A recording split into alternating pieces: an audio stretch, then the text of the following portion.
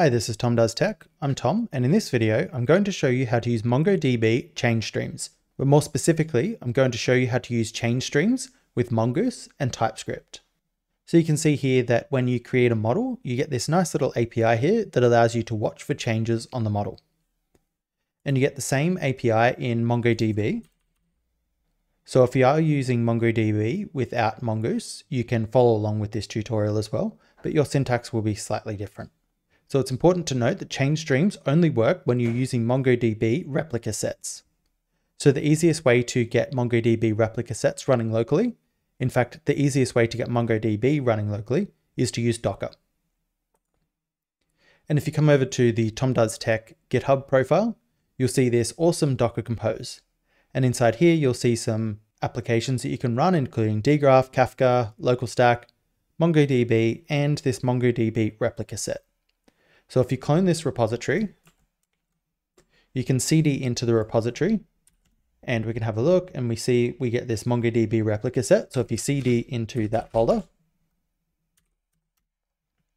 it's as simple as running docker compose up -d. And this is just going to run it in detached mode. So once this is finished, you can come over to your Docker dashboard and you can see here you have this MongoDB replica set and you have it running here and you're good to go. So I'm here in VS Code and I have a very simple application and all it does is connect to this MongoDB instance and you can see the connection here. And then I have this user model here and this user just has a few properties on it: email, first name and last name. And you can see here that we also have a user input interface and a user document that extends Mongoose document and the user input. We also have this function here that creates a user given a payload. And that function is called inside this run function. And we're using Faker to generate a random email, first name and last name every time the function is run. So I can run this application here by typing yarn dev. And if we have a look here, you can see our collection users. And I apologize, you can't zoom in with Robo3T. So when I say something is here, you're just going to have to trust me. So we have this document here with an email, first name, and last name. So let's go ahead and implement watch. So I'm going to say user.watch. I'm just going to pass an array of parameters, and if we command click into watch, we can see what watch will take. And you can see here, it's going to take pipeline, which is an array, and then it's going to take some options. So in fact, we can remove this array, and then we can type .on, and this is going to take a string, and we're going to put in change, and then this is going to take a callback. And our callback is going to take our data. And let's just console log the data for now.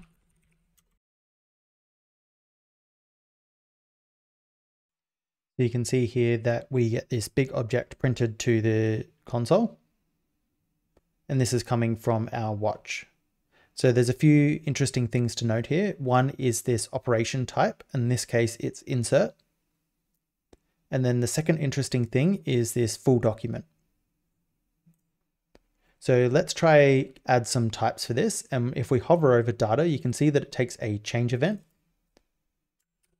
And so this change event actually comes from MongoDB and not Mongoose. So let's import that.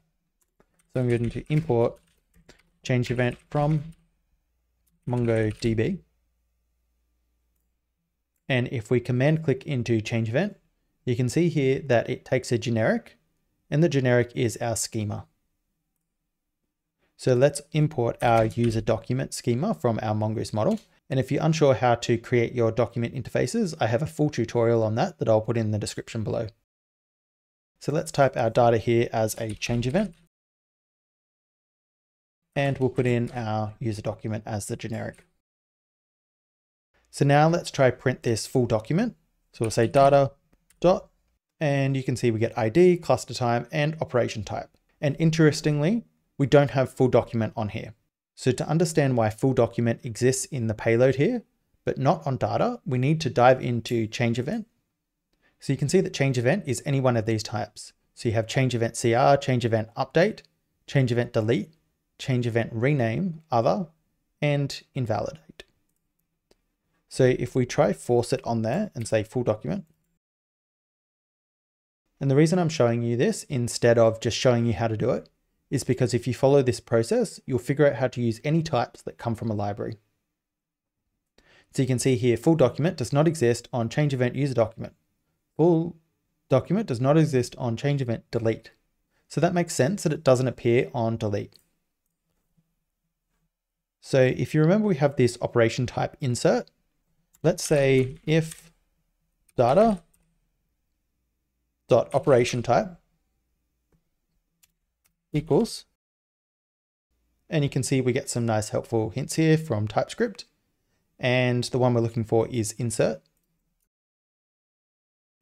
Now let's have a look and see if full document appears on data. And you can see here we get much more options, and full document is there. So the reason for this is because full document only exists on certain number of events, and insert is one of those.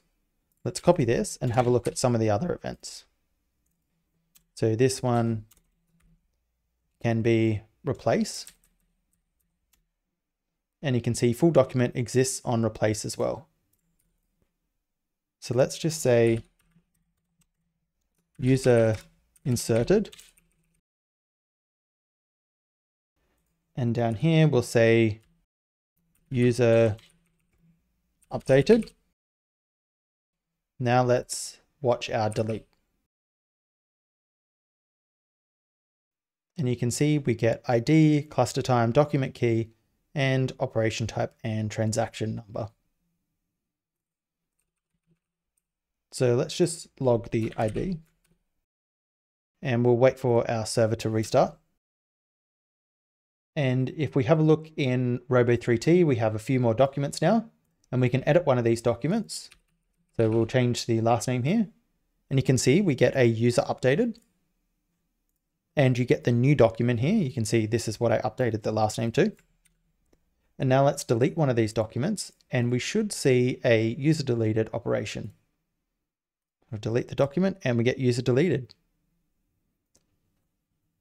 So that is how to use change events with watch in Mongoose. Thank you for watching. Please like the video and subscribe, and I'll see you in the next one.